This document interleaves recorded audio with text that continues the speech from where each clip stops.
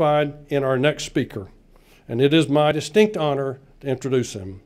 Please welcome a true friend of the Smithsonian for decades, the man for whom this lecture series is named, an astronaut, a senator, a Marine, a pioneer, and above all, a great American patriot, Senator John Glenn.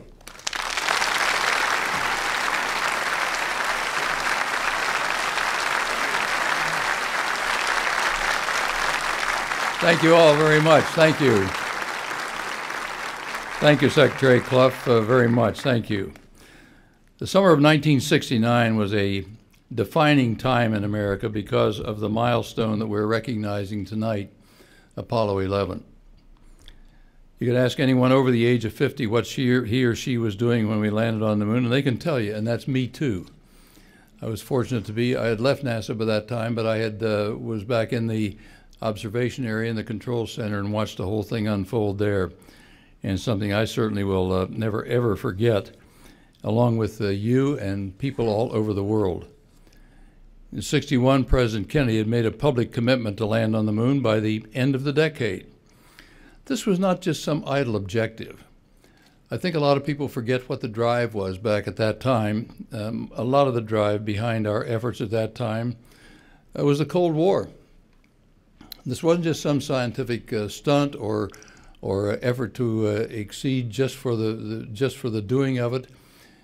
It was inspired by the Cold War and the competition we had, the Soviet claims of research superiority to us. They were taking thousands of students to the Soviet Union, training them, sending them back to their own countries. And they had been ahead of us a while in the earlier days of the space program, when they were actually launching and successfully, while some of ours were blowing up on the mission, or boosters were blowing up on the launch pad. But the years rolled by after the president made that decision to go and announced it, and the 60s drew toward a close.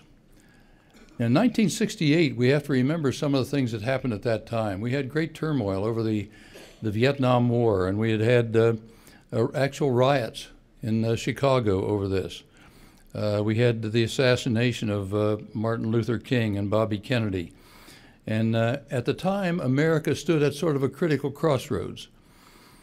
And I think, you know, that Apollo 11 did a lot to bring this country back together again. People suddenly had a feeling that we were all one again, and we could go ahead and move ahead like we hadn't felt for a long time. And I thought it was interesting, a few days ago, there was an article in the New York Times, I think it was a Wolford article, about the anniversary, when he talked about people, Americans around the world, where foreigners were coming up to them in different capitals around the world and saying, "We did it, we did it, we did it," and congratulating Americans, but it was "we did it." And they were talking about themselves along with us, the way they viewed this whole thing. And it showed that, I think for the first time maybe in human history, we had the people of the whole world with a sense of, it was a major time for all mankind, that this was a step that nobody had ever done before, and it was something that meant a lot to people all over the world. Now, it's too bad, of course, we can't keep that same kind of dedication, because everyone shared in the success of this historic mission. It's too bad we just can't continue that attitude day in and day out.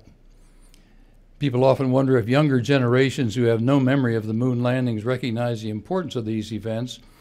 And perhaps there is a resurgence now of interest in public service, as there was back after those days of Apollo 11. The 40th anniversary reminds us of how the work of many people and the lives of many people went into sending these people to the moon on that day. Neil many times has mentioned about this, about what a team effort it was, a giant team. Hundreds of thousands of people involved with this all over the country. And it was indeed that. And remembering the Apollo program is a tribute to what Americans can do, an example of what yet can be done.